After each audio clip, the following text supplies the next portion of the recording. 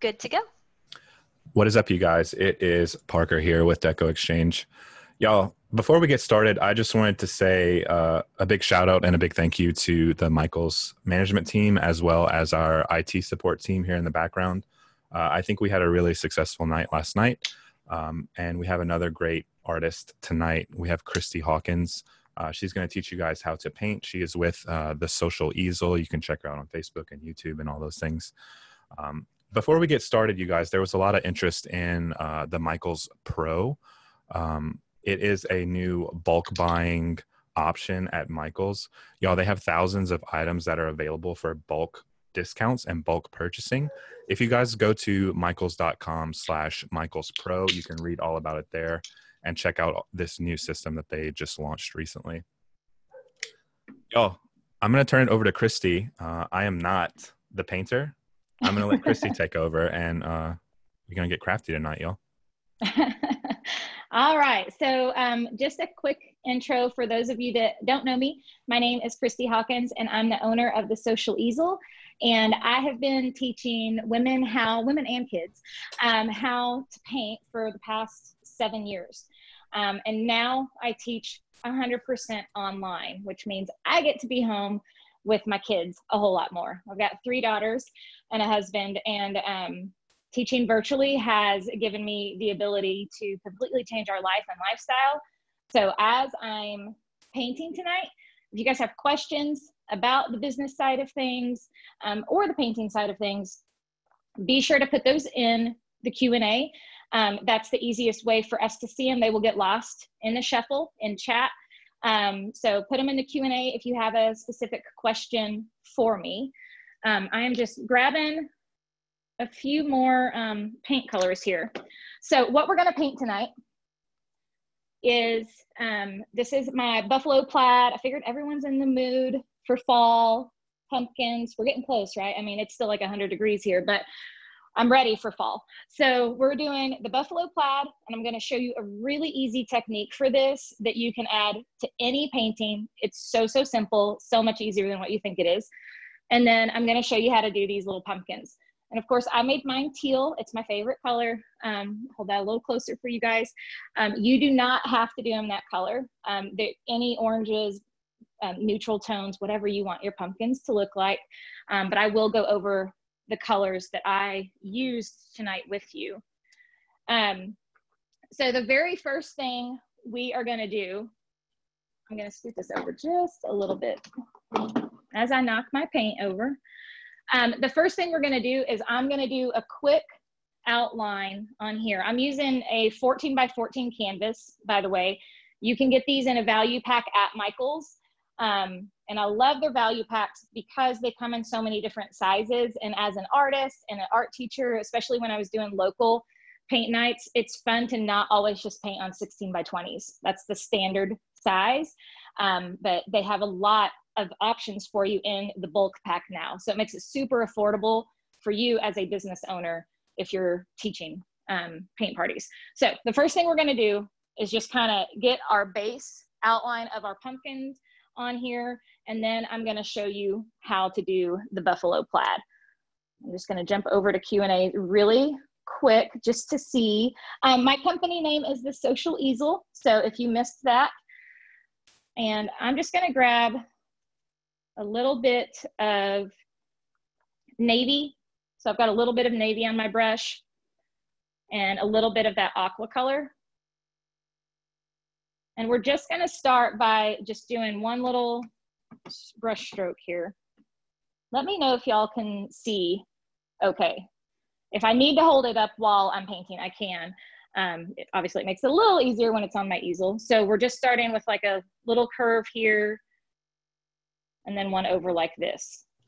So you think can of see it. You can see it on the easel. Okay, you can. Okay. So I'm gonna put it back then because that'll be easier for you guys. So think of it kind of like a heart.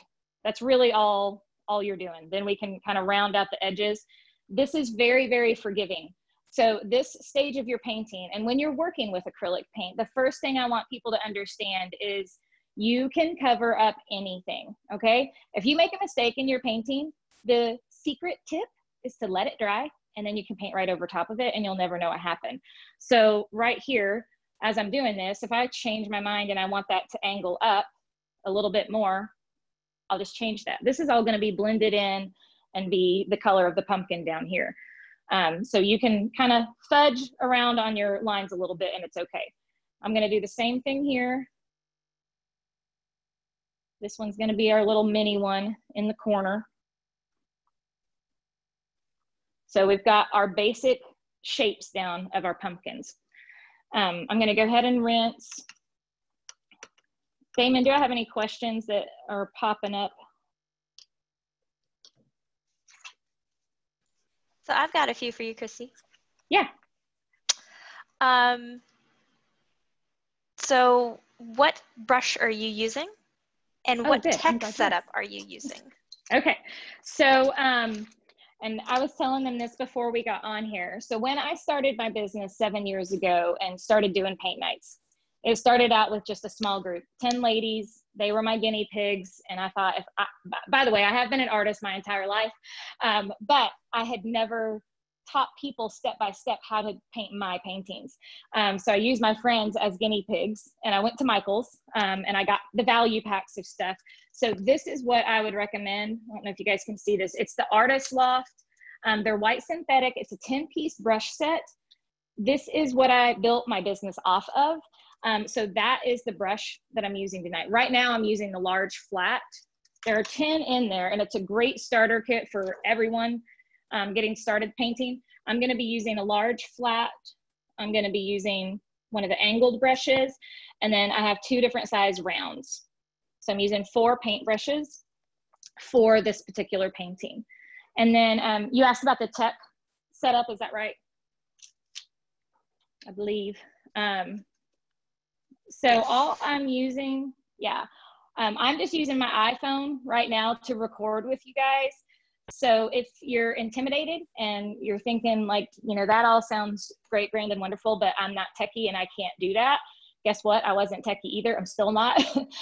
This is my phone, and I have a ring light stand. So there's a big light around this so that there's good lighting. And that's what I'm recording this with you guys. And then over here, which this was a good question because I forgot to hit record on this. I have another camera set up. And I'm going, there's another iPhone, okay? And I'm going to that, and I just went to the time lapse button, and I have this angled to videotape the painting I'm doing tonight. So later I can share that with my audience and show them a really sped up version of the painting. So that's just a fun little thing that you can do.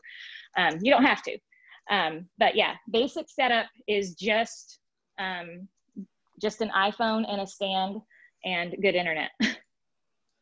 So for the buffalo plaid, this is where we're going to start. I've got just gray paint, and I'm using all of Michael's Craft Smart. You can get little 2-ounce bottles. They have them in tons of great colors, but this is just gray, just to make it easy. You could obviously mix your own with black and white, but we're trying to keep it simple. So I'm just got that loaded with plenty of paint, and I'm just going to come straight down, back and forth, vertical brush strokes. So here's a tip when you are painting. A lot of people, you know, through the years when I've taught, I look out and they're like, why don't my brush strokes look like yours? Like, I'm watching you, I'm doing your step, and mine doesn't look like that. And I'll come over and I look, and they have barely any paint on their brush. Like, this is, you know, decent amount. You see how much paint I have on there. They would have just a little bit on the tip of their brush. And so when they would go to make their brush strokes, it'd be streaky and it wouldn't make a solid brush stroke. So number 1 tip, don't be scared of your paint. It's cheap. These are not expensive artist grade level paints that cost a fortune. So don't be scared to use your paint. It's going to make your life much, much easier.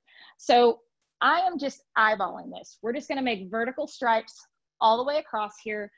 If you look at my original, this is kind of wonky. These are not perfect straight lines, and I prefer them that way. I think it adds character to the painting, and we're not trying to be perfect. I want perfectionism to go out the door when you're painting, and I want you to have fun in the creative process. So We have a question. Someone would like to paint their pumpkins more of a pink color instead of a blue. What dark color would you recommend that they start with? A pink. Let me see. Deco Art has a lot of good pinks. I'm trying to see if I have any. I have these kind of categorized by color back here. And I'm not sure, every Michaels store has a different, selection of the Deco Art paints, but peony pink, dragon fruit, watermelon slice, and then just their basics that in the Craft Smart, like they have a ton of different shades of pink that you can choose from too. So I tell all of my students, like when I have 2 memberships that I teach painting in online. One where they get 3 paintings per month with me, and then one like this truck behind here. It's called the Painting of the Month Club, where they get one painting a month with me. They always get a color list for each painting that I teach, so they can reference those, but I really, really try to encourage my students to not focus so much on exactly what I'm using, but making it your own and just having fun with it. And do you base coat your canvas? I do not. So I'm all about quick and easy, especially if you're going to teach paint parties. These are just, student grade, bulk pack. You don't have to spend a lot of money on your canvases to make beautiful art. I don't prep them. And in fact, we're even cheating a little bit on this one. And that buffalo plaid, I'm not going to actually paint that white. I'm just going to leave it the canvas. So it's going to be, like I said, super simple. So we've got all of our vertical stripes. Now I need to make some horizontal ones. This canvas is obviously slightly bigger. I did this one on a 12 by 12. So we may have a few more lines here, but this is why I like this. This is like a 3/4 inch flat brush that comes in that value pack. And I'm using that to be my guide for the width of my lines. So I'm just dragging back and forth. And again, we're not worried about this being perfect at all. If it's a little bit wider in some areas, I'm not going to let that bother me. We're just making a little grid here.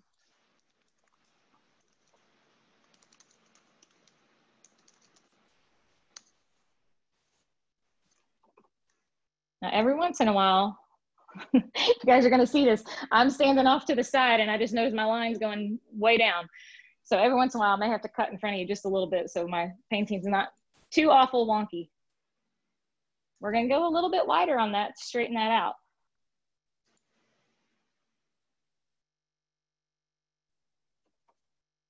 So hopefully you guys think this is pretty easy so far, nothing too difficult. Now you can see right now I'm covering up my lines on the pumpkins. I'm not worried about that. I can still see where they are, and look how much shading I'm going to be adding up here. So I know that's not going to matter that I'm doing that.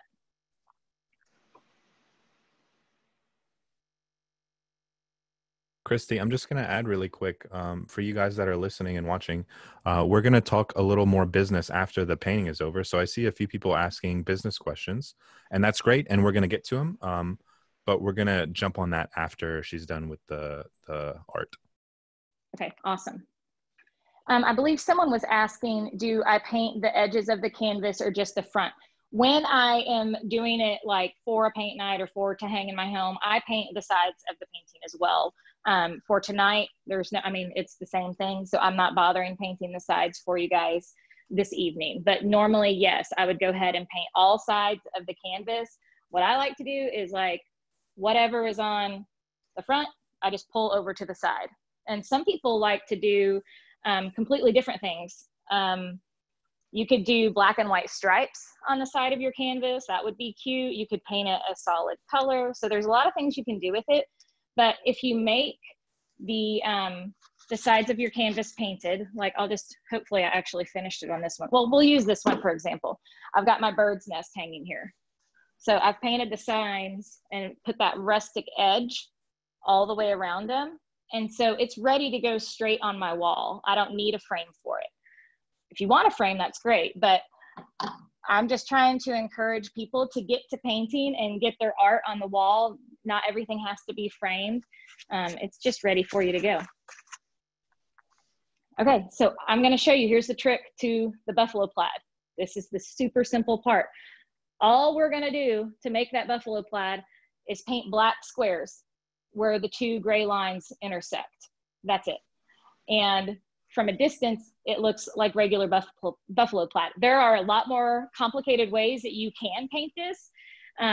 But like I said, this is simple. This painting's cute, right? And all it was just black where all of these intersect. Now, if you want it to be super stark black, you could let this dry completely or even blow dry it. I'm not gonna do that. I'm just gonna go ahead and do black. I can always let it dry. And then if it mixed a little bit of gray in it and I didn't like the way it looked, I could always go back to it. So like I said, when you're working with acrylic paint, that's one of the greatest things about it, in my opinion, is that it's so forgiving. You can always go back and edit. Happy little accidents, right? Do we have any Bob Ross fans out there? Me. So Parker actually has the Bob Ross paint kit and the wig. Oh, I've got the wig. I've worn the wig. So Parker, are we painting now? I don't think you or Damon, I've got neither one of you to paint yet. No, I paint like a 6-month-old. I was gonna say 2-year-old, but that's like too much credit. We're gonna change that. See, they think they can't paint, but I can teach anyone how to paint. So if you weren't doing this in a class, Christy, would you paint the white part white of the buffalo check? For this particular painting, I wouldn't. I would actually give them the option. If they wanted white paint instead of blank canvas, I would have them, that's the very first thing they would do when they sat down in the class, paint the whole thing white, very, very thin coat, because in a paint class, it's all about time. Like, you only have so much time. I built my business doing traveling paint parties. So I did not have a brick and mortar. I rotated around to restaurants and made partnerships with restaurants, and it is a great atmosphere for painting. The women love it because they're getting to come and have appetizers and drinks. The restaurant loves it because they're getting money from the drink sales. And I love it because it supported my family and it built my business. And I was doing these 2 to 3 nights a week with 40 to 45 people in my classes. And they were selling out. And then about 2 years ago, I started and moved it all online. But online does give you the flexibility to play around a little bit more because you're not under a time constraint. But yes, if you were at a paint night and restaurants close at a certain time, you got to kind of keep things going. I would not recommend painting it white unless they wanted to, and then I'd have them do it at the beginning very quickly in a very thin coat.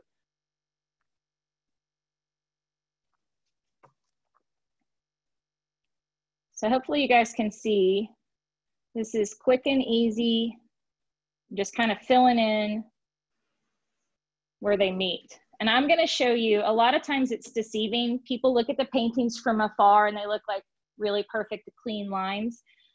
So you can see up close how messy that is, but it just adds to the character of it. So just trying to kind of break you guys away from being too serious with your paintings. Paint like you're a kid and you're just excited to have paint on your brush. Do you have any tips or tricks for keep your paint from drying before you're done using it? Like if you blend colors? It really depends on how much you're going to use that color.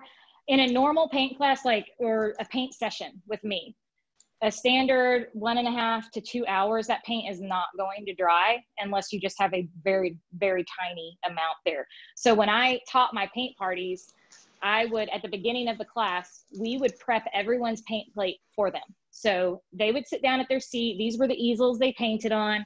And me and, my assistants would come around and hand them their paint plate and they would have it. And that was what we did. And that it was still fine 2 hours later.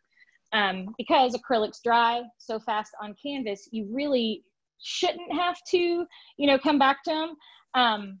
If you know you're going to want to, when I was in art school, we used to get, which no one even has anymore, you could do like baby food jars. I was going to say film containers. That's what we used to mix our paints in. So we would get old film containers, and that's what we would mix our paints in and then seal it, and then no air could get to it if you mixed your own color, which is really fun, by the way. I love color mixing. Do you recommend these same methods on wood? I do. So you can see this one behind you. I'm not sure if you can see what that is on. So about 3 years ago in my paint party business, I decided I wanted to try something different. My husband had built me these palette boards to do words and stuff on, you know, like you cut with a silhouette or a cricket to do signs. And I had an extra one laying in the basement. And I was like, I wonder what it would look like if I painted on it, like a painting on the palette board. And so this was one of the first ones that I did. This is actually our painting of the month painting this month. But I love painting on wood, and I use the exact same techniques. When you do paint on wood, you'll see that it actually dries faster on wood. So you kind of learn the difference of painting on canvas versus wood, how much paint you want to use, but it's actually my favorite thing to paint on. I prefer painting on palette board more than I like painting on canvas, but I use all the same materials. So when you're painting, like when you paint the sides, do you paint them while you're painting or at the end? It depends on what I'm painting. Like on this one back here with the trees, I would just go ahead and those orange colors, I would just carry them over to the sides as I was doing it. And then, you know, maybe something a little bit more like this. I could just really quickly come over here and just add the black. I really don't have a strict method of like which way I prefer. It's kind of like whatever happens.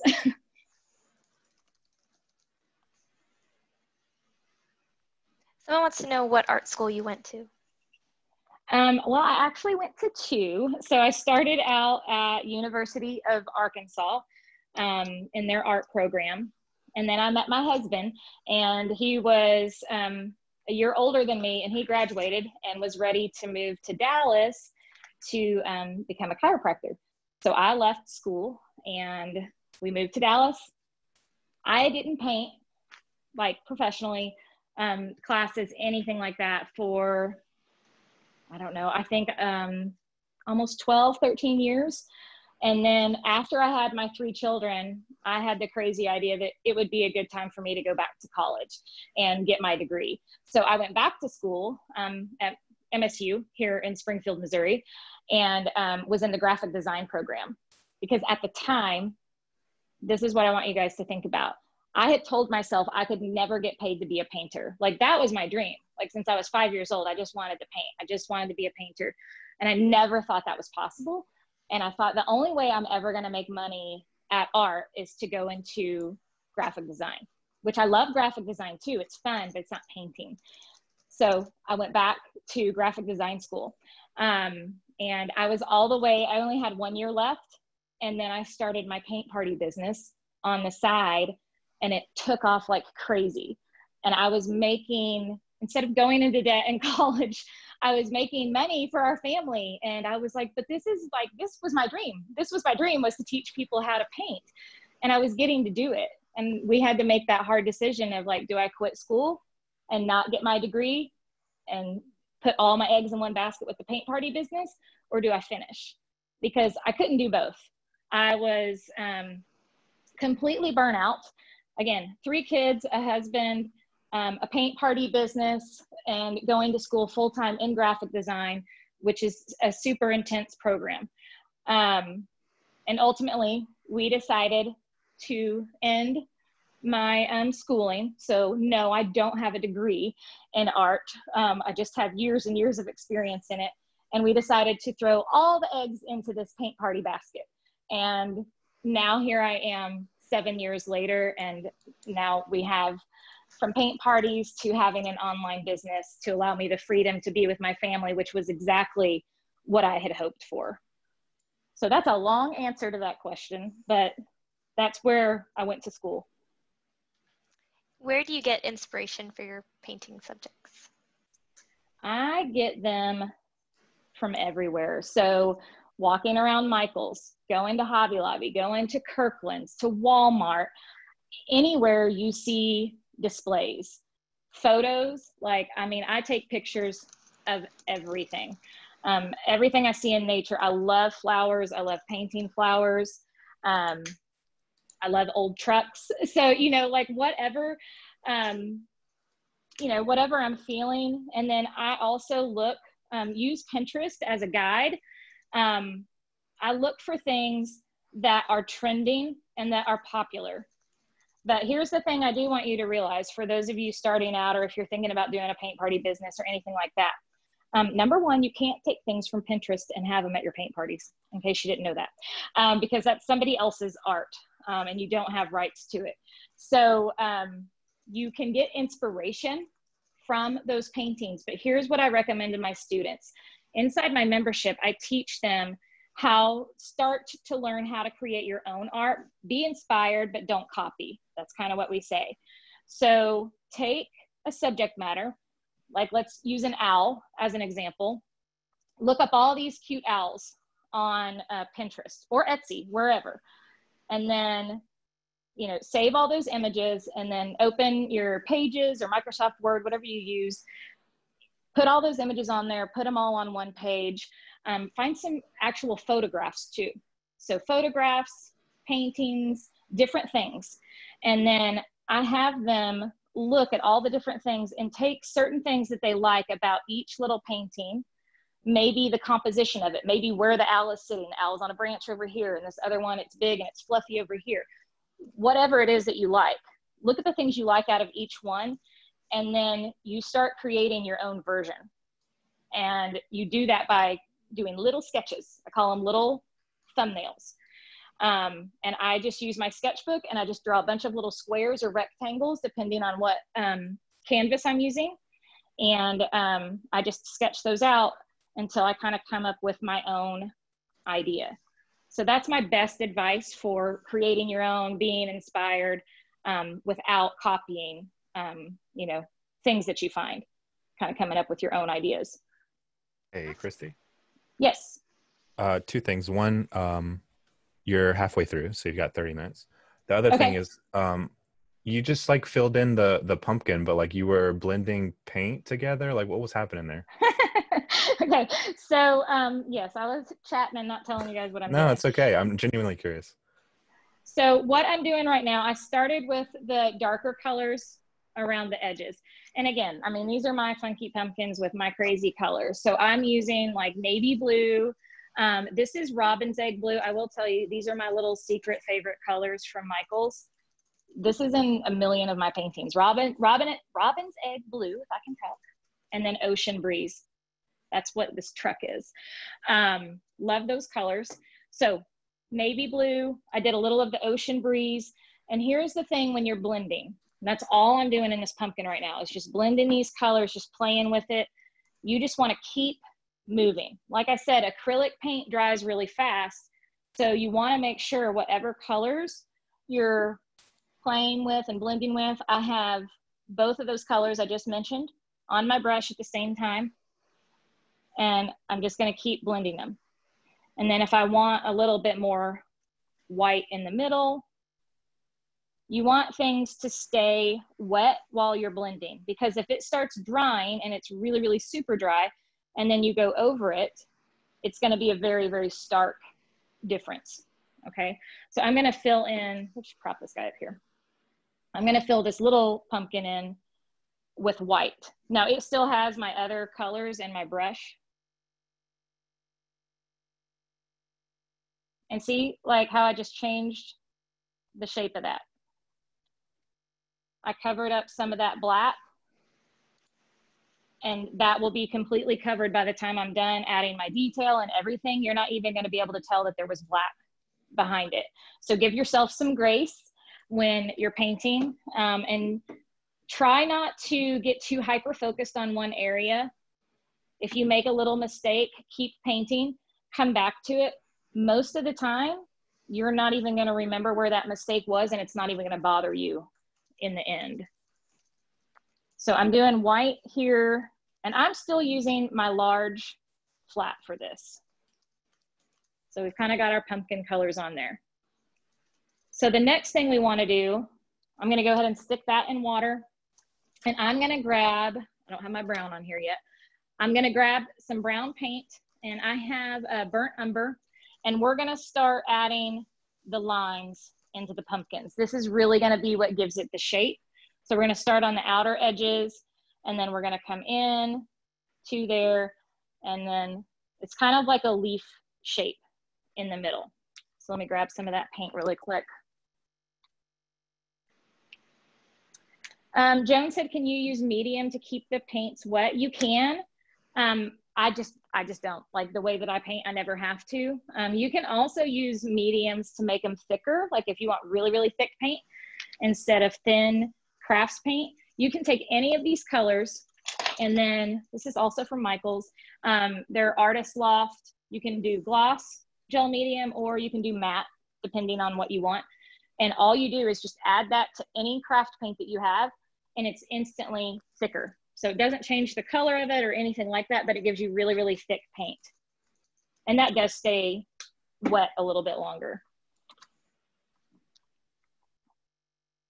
So we have some questions that are more for about the wood. They're wondering like if you prep the wood first, because you don't have to prep the canvas, but do you have to prep the wood? I do not. My husband cuts them and builds them for me, and I go straight to painting them. So it's just bare wood on that. Does he sand them? No. we're trying to like make it as simple and seamless as possible. So we don't, I mean, they're smooth enough. These are just like 1x4s and 1x3s. Furring strips is what you call them. And honestly, the fronts and the backs of them are fine. The only part we ever sand is like that top edge where it gets rough, where he had to actually saw the pieces. So right now I'm just taking some of my burnt umber, and this is like a number 4. So this is again in that Michaels crafts or paint set. That's a number 4 round. And I'm just doing a quick outline around both pumpkins. But what I want you to notice while I'm doing this is that I am not pushing down very hard. So I just want to show you this little tip really quick. This is my mixed media pad, which I highly recommend. This is like a sketchbook for painters. So I've got plenty of paint on my brush, right? And if I push down lightly, I get these nice skinny lines. See how skinny those are? With the same brush, if I'm heavy-handed or if I push down too hard, I get these big brush strokes. So it is all about the pressure that you're putting on your brush to the canvas when you're applying this paint. So if you want these thinner lines like I'm doing, I am just barely dragging the tips across the canvas when I'm doing that.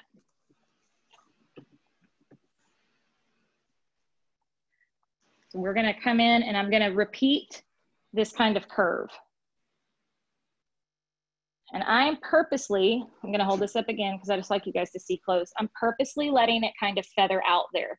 These don't need to be hard concrete lines, but let's say you do. Let's say you mess up and you do a big, thick line. I'm just gonna make this really thick on purpose just to kind of show you guys. All right, so what if you do that and you're upset and you're mad that you made it that way? Because we're shading in this pumpkin, I'm gonna go straight into paint and I'm just gonna blend it. Now you could also let it dry, but I'm just taking a little bit of my white and that robin's egg blue that I love, and I'm just gonna blend it in. And we're just gonna add a little of that color in there. And then when that dries, I can come back and add more turquoise to it if I want to. So everything you do, you can always go back and edit. Now we're doing this, the middle shape is kind of the most important part, and it's kind of like a leaf shape. So I'm kind of curving out and back down, and you're not gonna see the entire thing.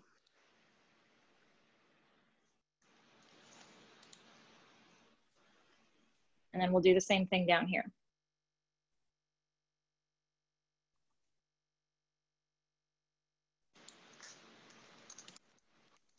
Got my paints in the way here. So this is a little fat squatty pumpkin down here. Rhonda said, what did I say to make the paint thicker? It's a gel medium is what that's called. So we want to add our stems in, right? So I have mine kind of smaller at the bottom. I'm going to pull one line out like this. I'm making a big letter V. That's all that is. Big letter V, close it in. I'm going to get a little bit of black with my burnt umber because I just want it a little bit darker. I love color mixing. Like I said, very rarely do I use a color straight out of the bottle and not add anything to it. So we've got our stem there. And then I decided to do a fun little curly Q on this one, but I'm gonna have to save that stem and that leaf for last, because if I add it on now, I can't change anything else here. So we wanna work on our background pumpkin first, and then we'll work on our little short squatty one in the front. Do you ever add water to thin your paint out? Not in these types of paintings. So I do another technique. You can go to my YouTube channel or my Facebook page and see this. I do another technique that I love because I love doing pen and ink, where I draw with like a Sharpie or a waterproof ink pen, and then we turn acrylics into watercolors. We treat them like watercolors by purposely adding a lot of water to it, and it gives a watercolor finish to the painting. But if I am doing this style of paint, any of these that you see here behind me, I do not water down my paint. So now we're just coming in, and this is, to me, the fun part. What colors do we want our pumpkins to look like? Notice how I'm using the angled brush now. It's not quite as big as the flat. That tip on the angle allows you to kind of control things a little bit better. And I am just jumping back and forth in between colors. I'm not rinsing my brush in between. I'm just kind of playing and seeing what I like. And I want to kind of keep it darker next to those grooves, just to give a little bit more shading there. Let me pull this one out a little bit more. And then I can come in, I'm going to load this up with white paint. Add those streaks in there. So typically I would just go ahead and, you can pull this over to the edge right here.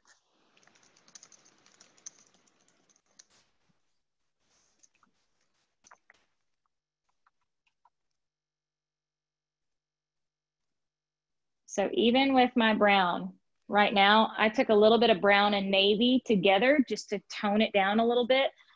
So again, you can make these paintings whatever color combinations you want. I'm just going to wipe off a little excess here. Jump over and see if you guys have any questions for me when I'm doing this. Jen said, how do I deliver the class? What platform? So I teach on Facebook Lives. You can just go to the social easel and follow me there. And then inside my memberships, I teach, in a private Facebook group. And when I'm doing that, I've got this camera over here, and it is an overhead view. So like what I'm doing with you guys tonight, this is not how I teach in my memberships. This is more to talk and interact with you guys and show you what I'm doing. Inside my membership, everything is from an aerial view where you're straight on top of the canvas and you can really, really see what I'm doing.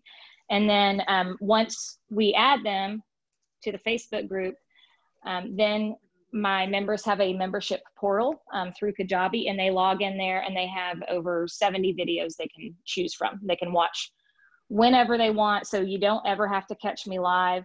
You can watch replays and fit it in your schedule. So if you add the medium to acrylics to make it thicker, would that be good for palette knife painting? Yes, that's a good question. I do that a lot. I love palette knife painting. And you can do two things. Let's see if I have a bottle. Oh, here it is. So these are some of my favorite, they're academic level. So these are thicker, again, Artist Loft brand.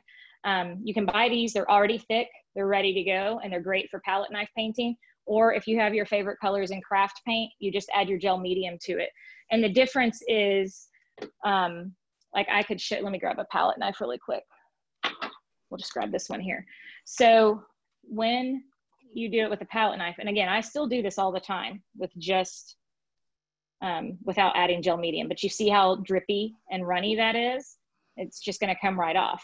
It's fine as long as you're close to your canvas or board and you're ready to scrape it on there. But sometimes you want things thicker or maybe to have more texture and a 3D effect off of your canvas.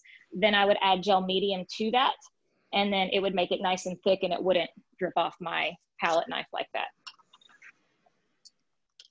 What do we think of the color of the pumpkin so far? We good? Beautiful. I think I'm gonna add a little bit more white. When you're all done with your paintings, do you leave them as is? Do you seal them before you send them to customers? So I actually don't, sell my originals. They're all in my house. I used to when I did local paint nights, but I really don't like shipping things at all. So I don't ship any of my originals. I usually just leave them as is. I did this peacock just because I wanted to see what it would look like, and I don't normally do this. I usually only put something on them if it's going to go outside or be in humidity or a bathroom or something like that, and you're worried about it affecting the paint. I usually leave them just like that. On this one, you guys can see how shiny that is. I did a gloss varnish over that, and it does protect the canvas as well. It's just not something I typically do. So that one's gloss, and I thought it would be really pretty because the peacock is so bright and bold, and I like it on that one. Do you normally seal the wood ones? I don't. Same thing with both of them. So I'm gonna jump down to this smaller pumpkin, and this one's gonna kind of have more of like a mossy green look to it. Maybe a little bit of blue pulled in, but not a ton. And I don't know if you guys can see what little paint I'm using. Like I put way too much paint on my palette. You do not have to use a ton, especially if you're doing a painting this size. So I'm really gonna load up the white. I want it pretty heavy white. And then just pull some green in there. And if I get too much, I might change my mind and add more white back to it.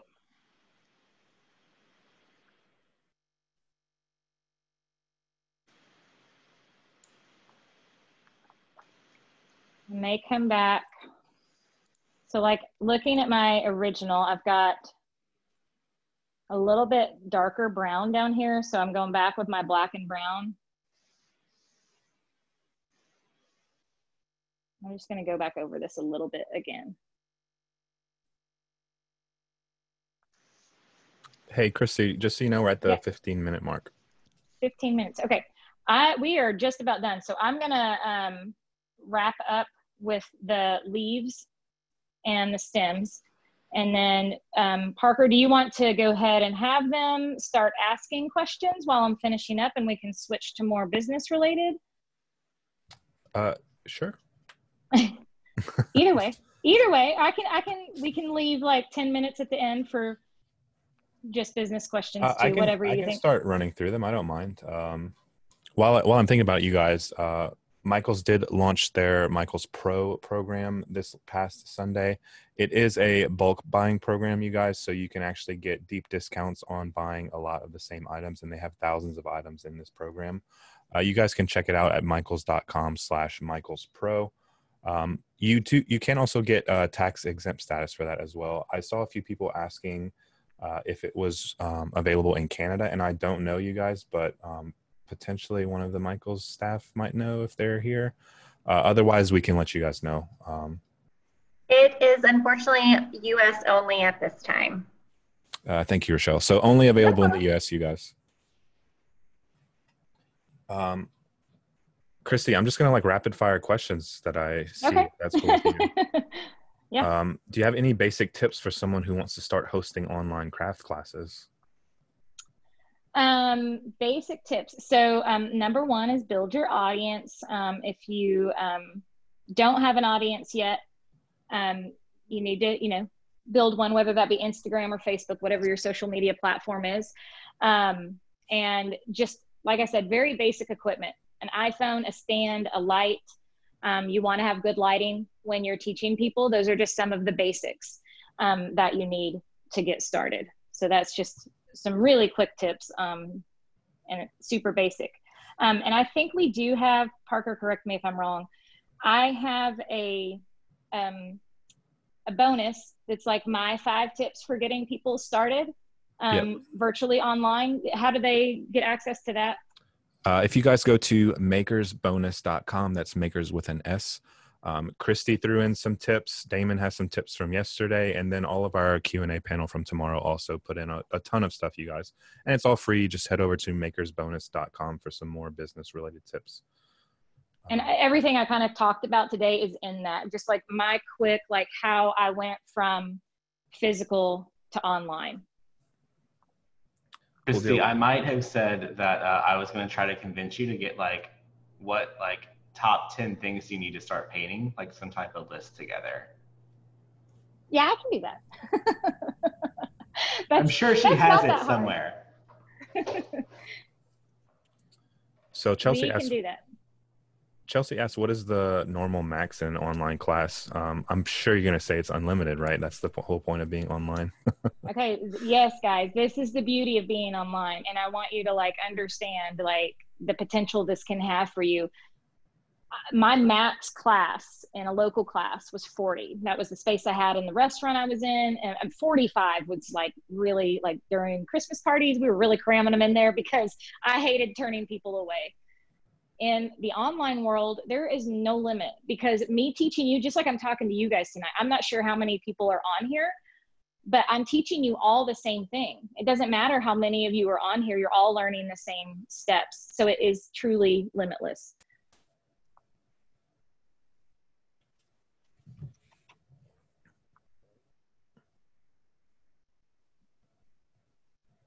I have a pretty generic question, so I'll let you take this one however you will. She's wondering about the business aspect. Can you explain potentially some forms of revenue you have with your painting business, maybe just to give people ideas? That's not the question she asked, but that's the direction I think she was going, just for the sake of answering.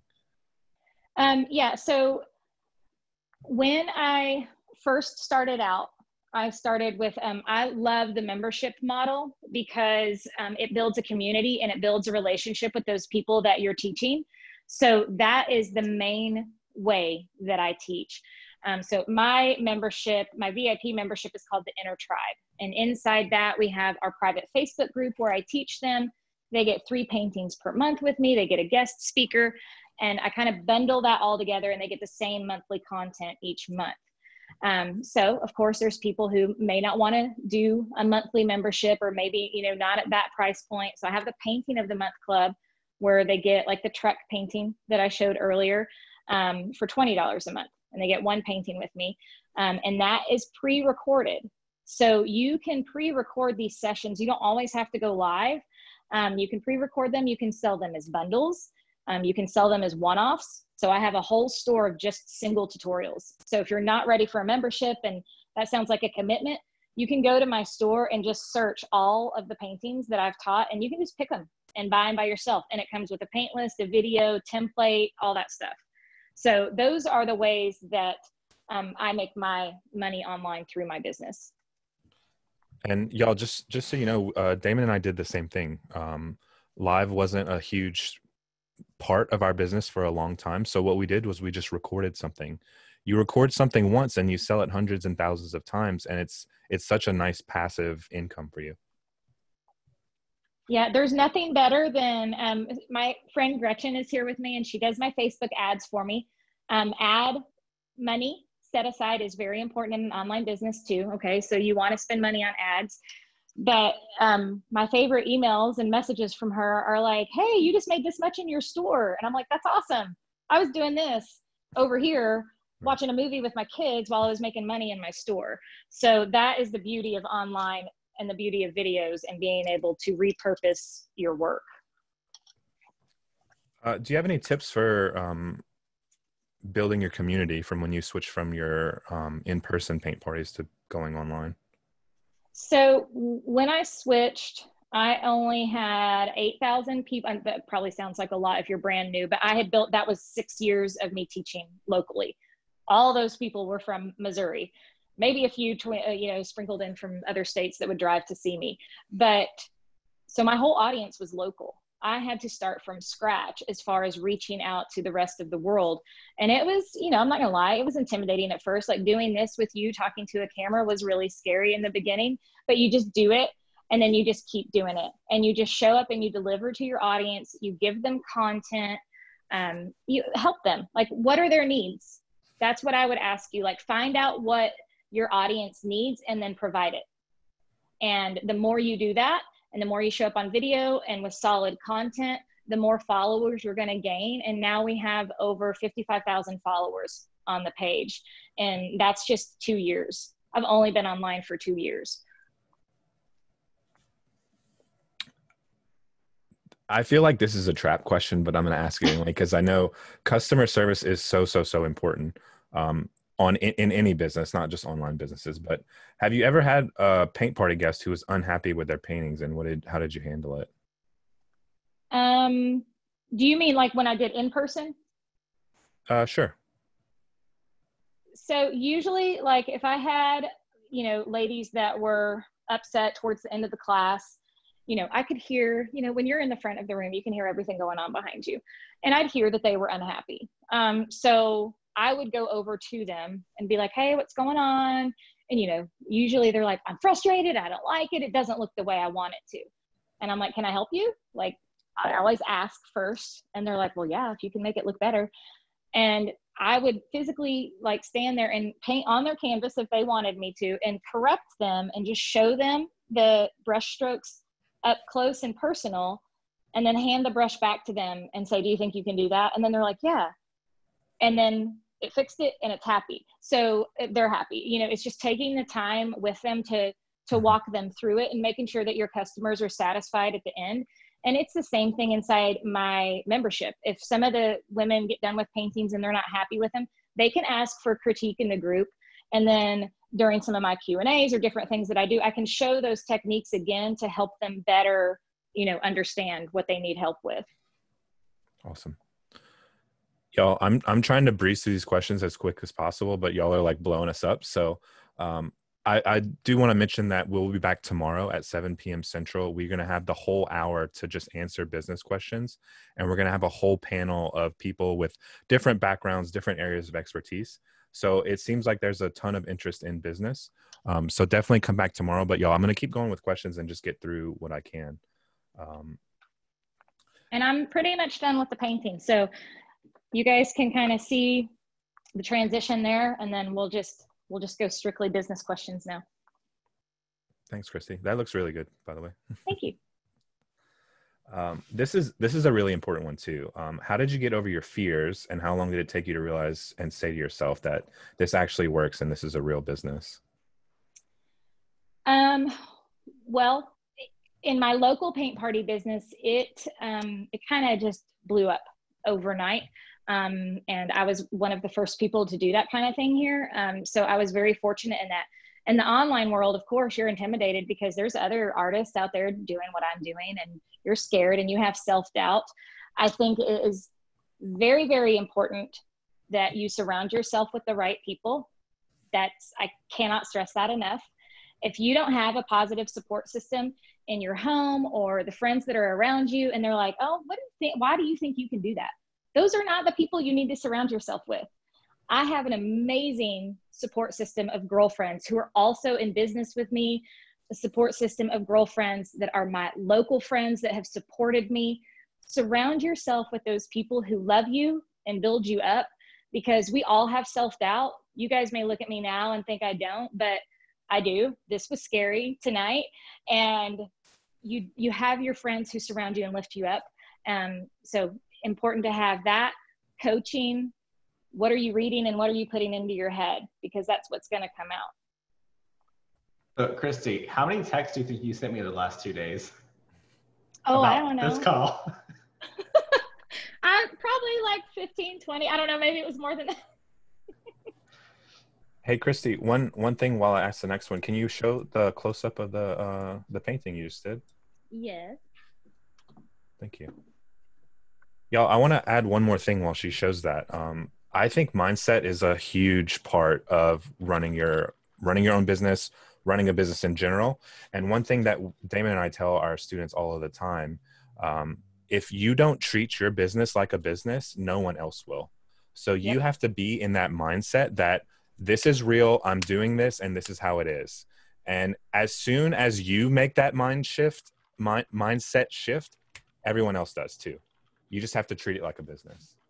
You really do. And it's, and I know Parker and I feel the same on this. If you're stuck in a headspace that's not healthy for you, like, I'm very open and honest about my journey and struggling with depression and anxiety and all those things. Go to therapy. Don't be scared to go to a therapist and get counseling if you need help getting past those mindset issues that hold you back. Because once you break through them, and for me, once I gave it up to God and stopped trying to control it and realized He is in control of everything in my life. He's in control of giving me this opportunity that I have with you guys right now. When I start thinking of it that way, that takes pressure off me. It's not up to me. I had no idea ever. You guys think when I was in graphic design school, finishing with 3 kids and trying to start a paint party business, that I ever thought I would be where I am right now? That was not my plan. That was His. And you just have to trust the talents He's given you and stop trying to run away from them. I was trying to run away from them. They scared me. And once I embraced it and realized this is what God meant for me, that changes the way that you look at things, or it did for me anyways. Y'all, that kind of marks the end of the 8 o'clock. So Rochelle did say you could go over longer to answer the questions that we have. Oh, sweet. Okay. Cool. I'm trying to answer as many as I can in the Q&A, but some of them are very paint specific and I can't. Yeah. That's not my wheelhouse, Christy. Like, how do you care for paintbrushes? Throw them away. I don't know. Okay, so real quick, I'll try to make these short and sweet so we can get through more. Paintbrushes, my favorite is Masters. I can't even remember the whole name.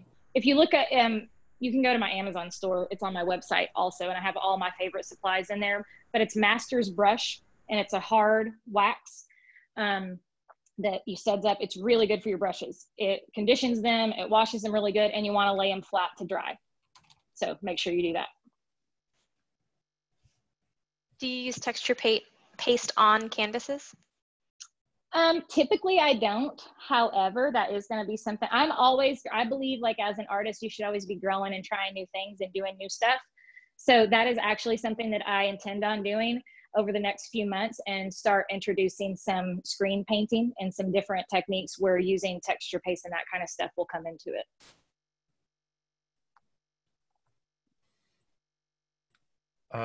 One person I've lost the question, but I just remember, y'all, I was not ready for this. I'm sorry. They're questioning about the membership and how do you collect payments and how do you manage the people in and out of the Facebook group? I mean, go ahead, Chrissy, you can just answer.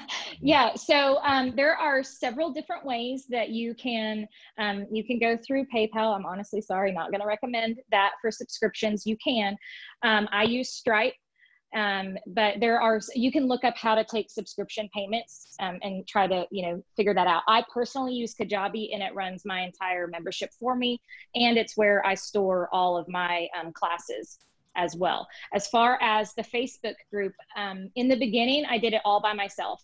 So people had to, when they requested to join the Facebook group, I had them provide their email address that they purchased the membership with, and then I would verify that and then add them to the Facebook group. As I got larger, I now have a community manager, Tiffany, who does that for me. So she's in charge of the entire group and, taking care of the in and out and the basics of that. As far as the members of your class, do you send them a material list and let them go shop, or it's all online? So like, how would they know what to expect? So yeah, I give them a calendar at the beginning of every month for the inner tribe, and just show them the paintings we're doing. We've added a new thing where they actually won't know ahead of time. They get to create a painting with me, and that's so I can help them become a better artist and learn the process of creating your own art. But with every painting, they get a color list. So they know exactly what colors I use. And then once you're in the membership, most of these ladies, they have all these colors. It's just a bunch of craft paint. You need a good set of brushes, some canvases, a mixed media pad, and some craft paint. But I do tell them the specific colors that they need.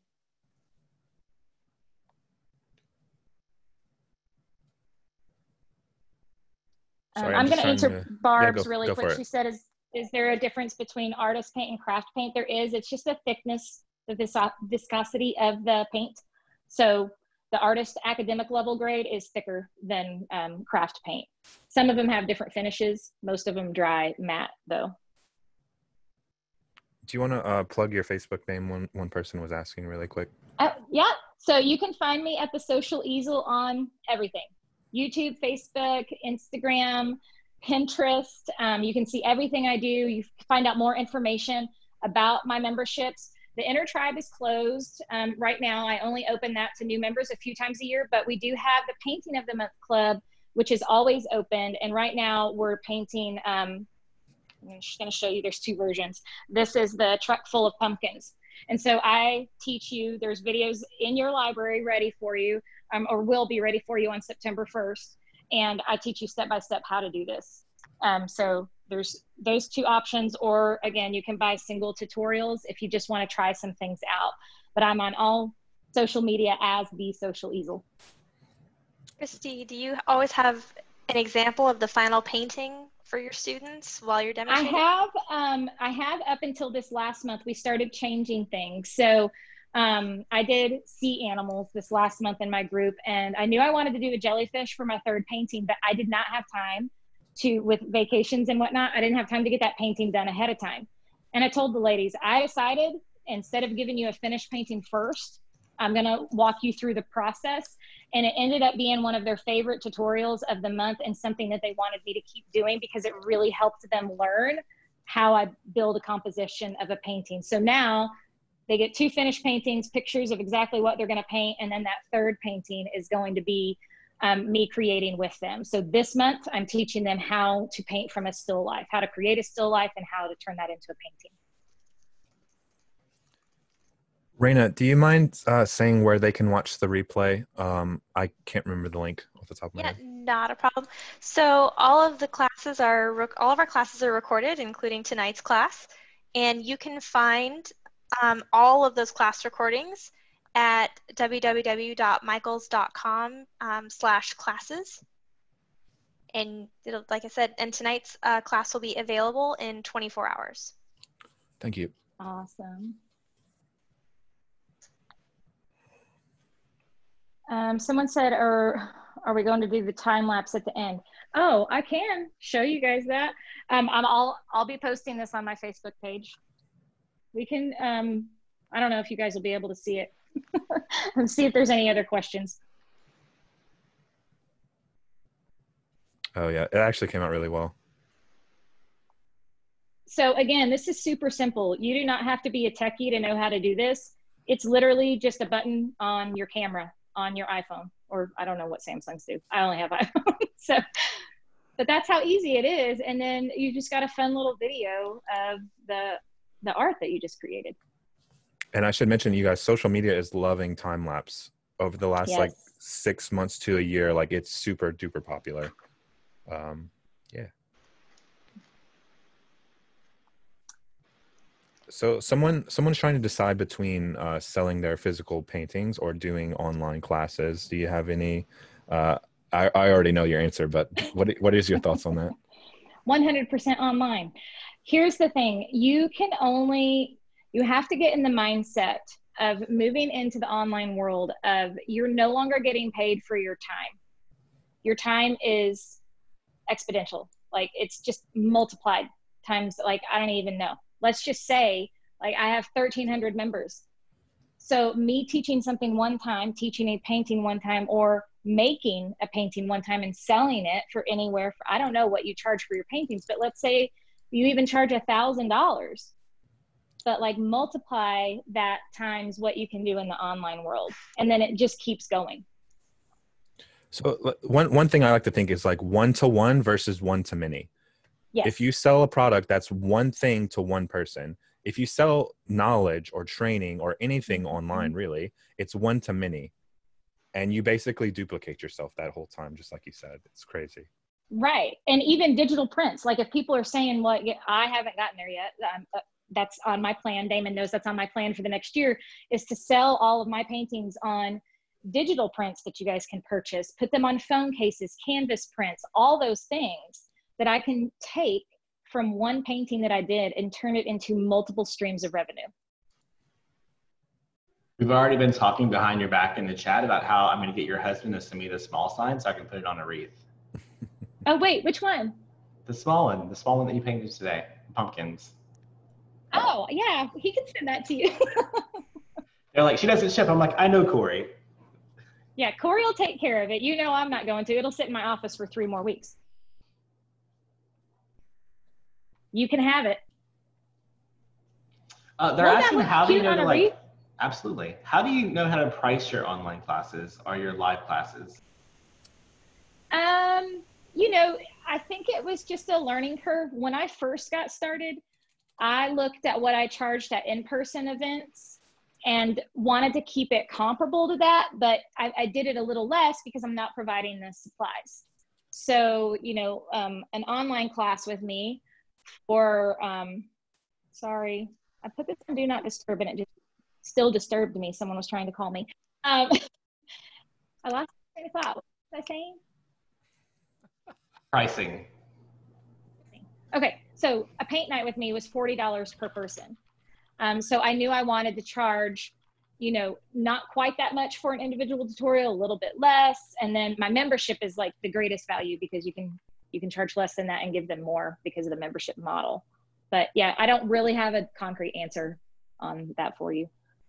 For your online classes, do you send all of your attendees like a materials list before the class to make sure that they're ready to go and have everything they need? No. In fact, in the beginning, I tried to make sure I did that. And like I said, I don't want people to feel that, like, to me, that's not what art and creating is about like type A personality that you have to know exactly everything that Christy used or you can't do it. I actually would rather my students paint with me and watch me go through the process and then go watch the replay and actually paint and get their supplies and do that. I think that they learn better that way.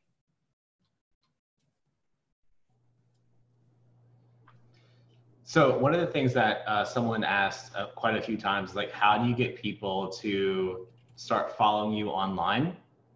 And I want to give people a really good example. So all of the questions that people are asking tonight are questions that me and Parker and the Michaels team and Christy should be banking in the back of our minds of, this is the content our people are asking questions about.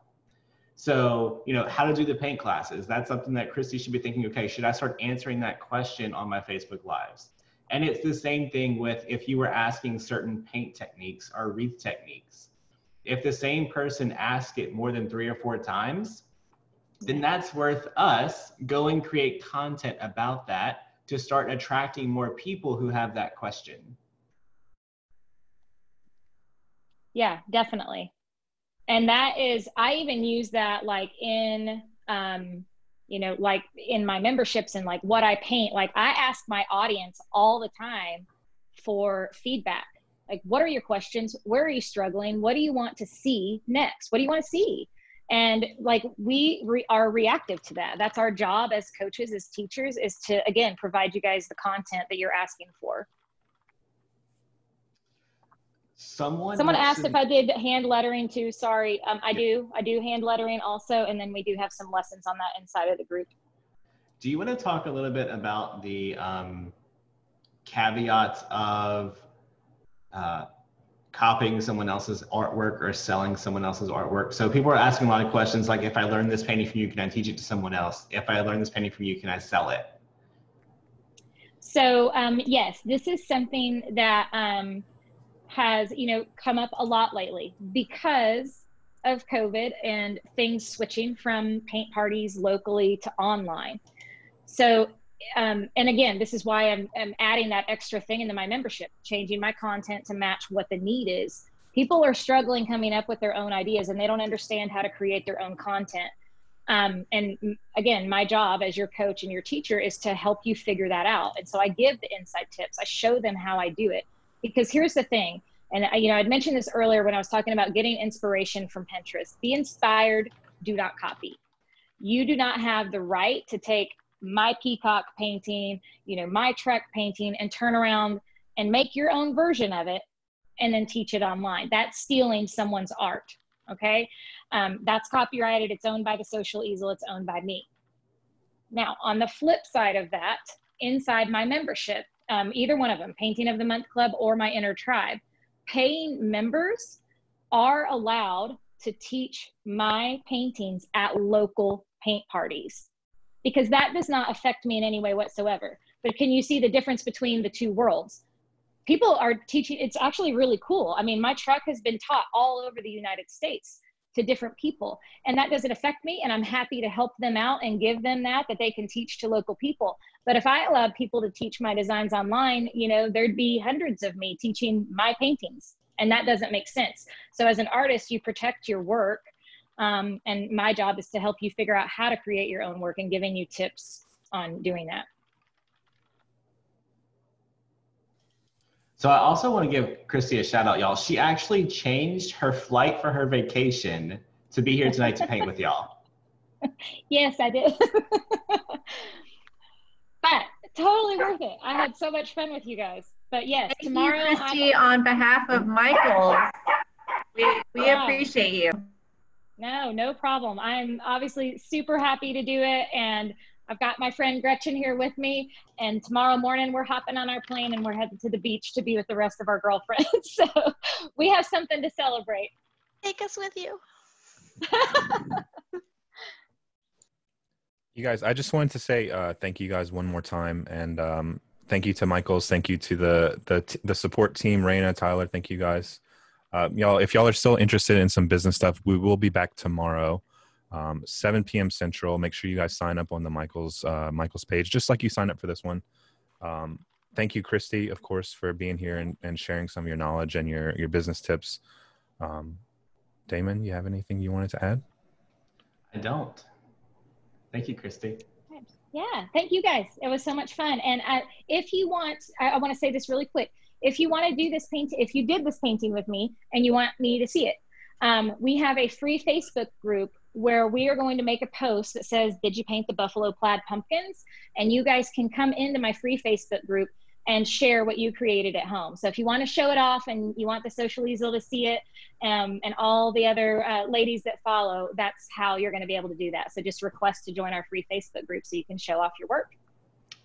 And then make sure if you post it online that you use the hashtag Make It With Michaels so the Michaels team can see it as well. Yes, that's awesome. All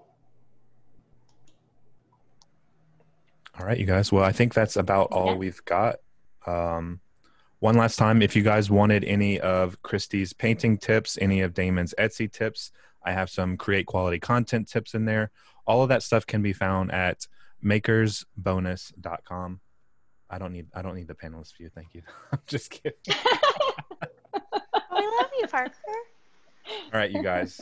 Y'all have a good night. Thank you guys so much for coming and participating. Bye.